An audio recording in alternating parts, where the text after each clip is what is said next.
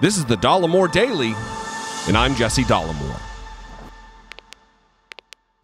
One of the things that conservative media has gotten real good at over the course of the last decade or so is culture war nonsense.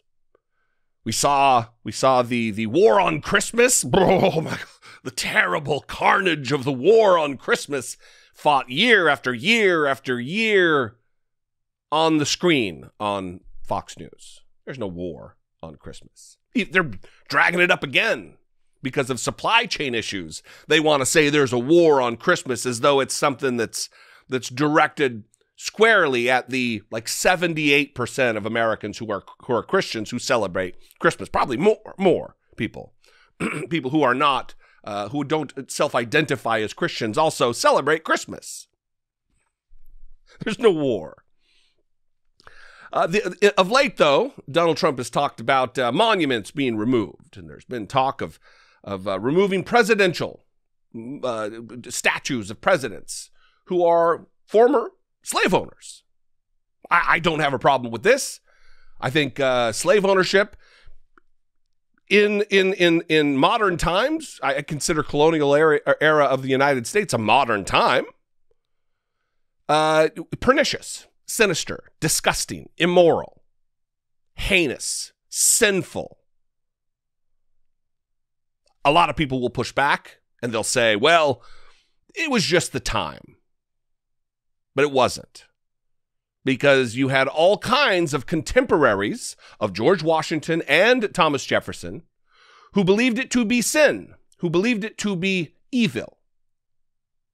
Sound like a Bond character, evil. John Adams, Samuel Adams. Samuel Adams in 1757 or 68 or back before the Declaration of Independence, Samuel Adams was given a little enslaved girl as a gift back then and immediately set her free. Because it's pernicious to own other human beings. Even contemporarily at the time, there were those who believed it to be so.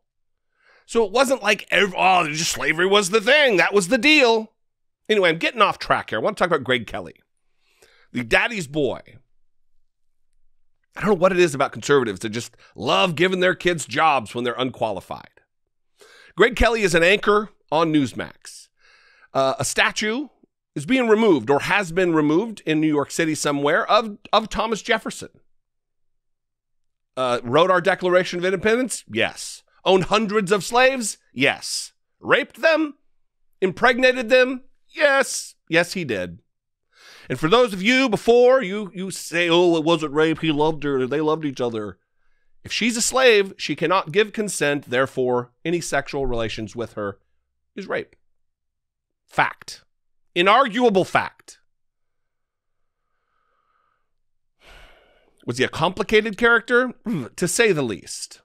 Anyway, here's Greg Kelly. Again, I'm getting off the rails here. Here's Greg Kelly talking about this and bringing it to a whole new level, that this is cancel culture. And that next step, they're going to cancel God. Comparing Thomas Jefferson, the slave-raping founding father, to God. Watch this. So that's Thomas Jefferson, of course. Thomas Jefferson, third president of our country, right? Third president. And also he wrote the Declaration of Independence. Okay, he's a great guy. But, yeah, he was a man of his times and he owned slaves. So a statue, another one here in New York City that's been around for about 100 years at least, they're going to take it down. The new panel will also consider the demand from some council members to remove the City Hall statue of Thomas Jefferson because he owned slaves. As a slave owner, many are objecting to him being held up as an American icon in City Hall chambers. Here's the thing. I think this is just a warm-up. This is just a warm-up. Going after our founding fathers, then they're going to go after the father of the universe, right? God, the Bible. That's next. I fear that is next. You know, throughout the Bible, there are plenty of good people in that Bible who own slaves. It's actually in the Bible, and I think they may try to cancel the entire book. Keep your eye on this. Keep your eye on this, everybody. This wacky story, they're going to be canceling God. Ugh. He could barely get through it with a straight face. There's no way he believes this nonsense. To compare the removal of a statue in a local municipality of Thomas Jefferson to canceling, first of all, cancel culture, not a thing. No one's canceled. With all the hubbub about Dave Chappelle being canceled, he's not canceled. He's a multimillionaire with special after special after special. These people, they want to make something out of nothing. And is it a good thing that Thomas Jefferson's statue was removed? I think so. I'm okay with it. If you're not, that's fine. Reasonable people can disagree. But it doesn't mean that the next target is the Bible.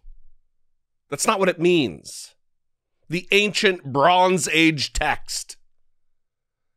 If you want to talk about the differences in how societies viewed things, during biblical times, it was the norm. Slavery was the norm. Was it good? No. Was it moral? No. Was it justified by the Bible? Yes. Were there rules set in the Bible for how to treat your slaves? How hard to beat your slaves? Yes. Yes. But it wasn't that way during colonial times, during the day of Thomas Jefferson. In fact, much of the consternation surrounding the founding of our country and the drafting of our Constitution was around the issue of slavery. In letters, if you read, I'm not going to get into a history lesson, but women's rights were on the minds of women of the day, Abigail Adams, and slavery. Just not in the South, where they were making a buck off of their enslaved thousands, millions of enslaved people. Greg Kelly, you are a dum-dum, and you do a disservice to our country. Anyway, I'd love to know what you think. I know this is a contentious topic, but I'd love to know what you think. Maybe get some of your voicemails on the air. You can call, leave me a brief one, voicemail that is, 714-576-4054. Of course, you can email me daily at dollemore.com. Appreciate you joining me. These are topics I don't avoid. This video may be demonetized because of the R word in talking about slavery. But in the interest of what's best for the information, I'm going to talk about it. On that note, if I bring you value, if these conversations, these tough, sometimes conversations bring you some value, please consider supporting my work. You can do so by clicking the join button below the video here, becoming a channel member, or you can go over to patreon.com/IDoubtIt podcast. All those are great ways to support what I do. I appreciate you guys. I'll see you next time. Until I do, be genuine. Take care of one another.